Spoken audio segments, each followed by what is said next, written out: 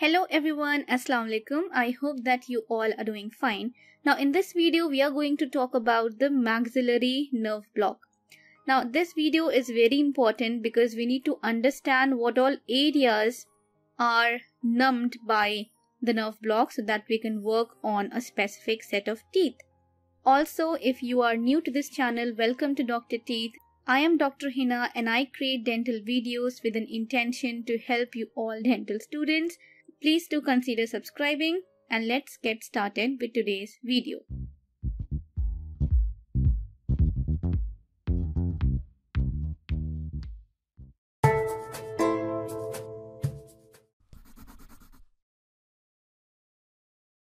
The first nerve block that we are going to talk about is the infraorbital nerve block, also called as the anterior superior alveolar nerve block. So as you can see here, when we give this block, the entire anterior teeth up to the mesobuccal root of the first molar is anesthetized. In addition, it also includes the buccal periodontium and the associated structures. So, it includes the pulp of the maxillary central incisor and the canine, then pulps of the maxillary premolars and mesobuccal root of the first molar. Now, the mesobuccal root of the first molar is anesthetized in 72% patients only. Overlying buccal periodontium and bone. In addition, we also have the lower eyelid, lateral aspect of the nose, upper lip that is anesthetized. For example, if we injected this side, then the lower eyelid, the lateral aspect of the nose and also the upper lip will be anesthetized. Then the second nerve block is the posterior superior alveolar nerve block. That is the PSA nerve block. So as you can see, it includes all the molars except the mesobuccal root of the first molar and the overlying structures also like the buccal periodontium, mucous membrane, etc. So pulps of the maxillary third, second and the first molar and the mesobuccal root of the maxillary first molar. It is not anesthetized in 28% of the PSA nerve block.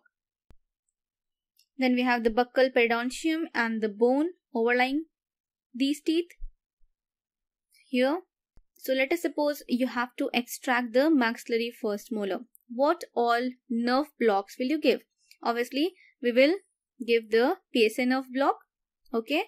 In addition, we have to give a palatal nerve block. We will see that in the upcoming sections. That will be the greater palatine nerve block because it blocks this area as well.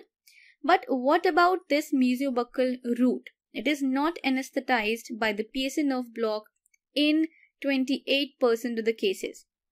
So in that, we have to give a nerve block that includes this portion as well, right? So you can give a infraorbital nerve block, but the infraorbital nerve block numbs all these areas. It also numbs the lower eyelid, side of the nose, upper lip as we have seen, right? So we have one more nerve block that we can give. Let's see. That is the middle superior alveolar nerve block. So it anesthetizes the premolars as well as the mesobuccal root of the first molar and the associated structures.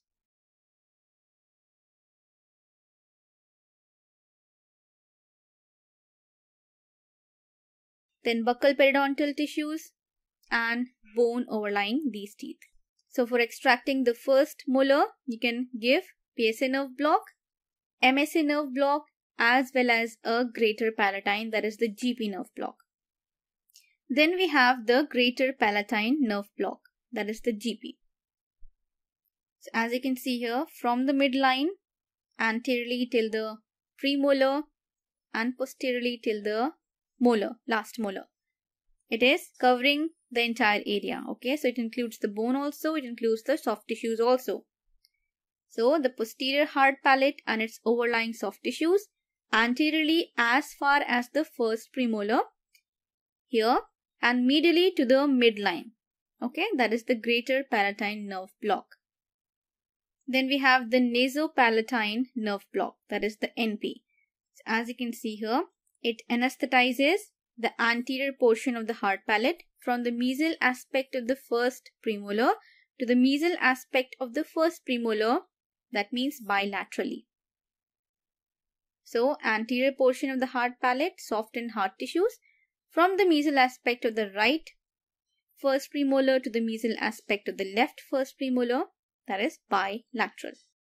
So for example, if you have to extract this canine, which blocks will you give? We will give the Nasopalatine nerve block and also the infraorbital nerve block. The next one is the anterior middle superior alveolar nerve block, that is the AMSA. So as you can see here, it is anesthetizing the entire palatal as well as the buccal aspect of the anterior teeth. So pulpal anesthesia of the maxillary incisors, canines and premolars. Buccal attached gingiva of the above teeth, this portion. Attached palatal tissue from the midline to the free gingival margin of the associated teeth. Then we have the maxillary nerve block, which will anesthetize the entire quadrant on the injected site. As you can see here, we have the pulpal anesthesia of the maxillary teeth of the injected quadrant all the way from the incisors to the molars. Then buccal periodontium and bone overlying these teeth.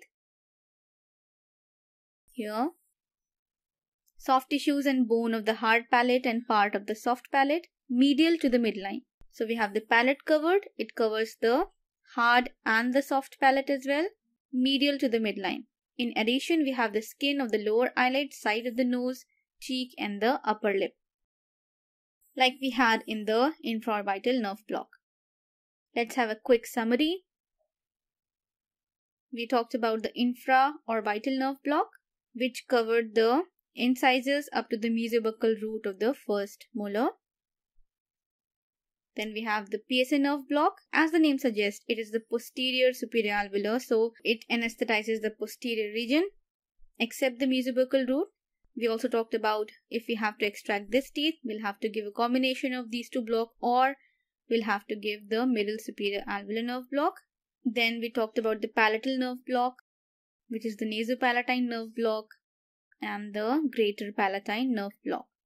Then we have the anterior middle superior alveolar nerve block, which numbs the anterior teeth, the premolars, and the associated palatal and the buccal surface.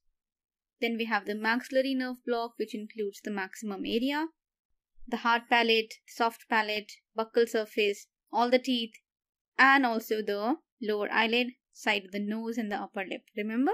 Now, very important, you will find notes of this video in the description box below. And also there are many other notes that I post on my Instagram page. So you can find me on Instagram and connect with me. Also, if you wish to support this channel, you can join channel membership. We have different levels and the channel members get access to exclusive videos. You can cover your syllabus using our Prime series, which is uploaded on our website. So do check out that as well. And remember, I have covered some of these nerve block in detail, like the techniques, indication, contraindications in separate videos. So you can go and check out that video. I will leave links to those videos in the description box as well. And if you want me to cover any of these blocks which I have not covered in detail, just let me know and I will try my level best to help you all. So I will see you in the next video. Take very good care of yourself. Allah Hafiz.